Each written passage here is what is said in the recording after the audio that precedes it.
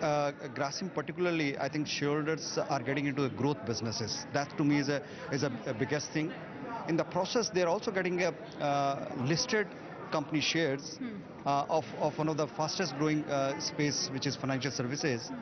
And as I was explaining, the Grasim shareholder who owns 100 shares today, they'll continue to kind of hold 100 shares.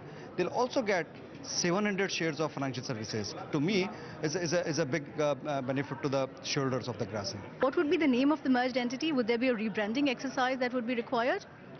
At this stage, I don't have any specific name, but Grasim is what we are going to call.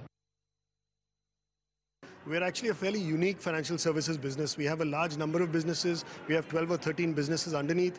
And in each business, we've built scale. And I don't think there's another business like that really available in the market. So we felt that this is a good time to actually look to unlock value and give a broader base of investors the ability to benefit from that. If I understand correctly, some funds will be used towards financial services and scaling that up. What verticals in particular would receive the benefit of this? So largely the verticals that require funding in our current network are the NBFC, the housing finance company. Both of these require funding, and our health insurance business. So these are the three verticals that you'll be looking to scale up. Yes. Okay, so and you said no listing plans for any of the separate verticals. Could that change in the time that the merger is complete, by the time next year happens? No, I don't think it's going to change in that time frame at all.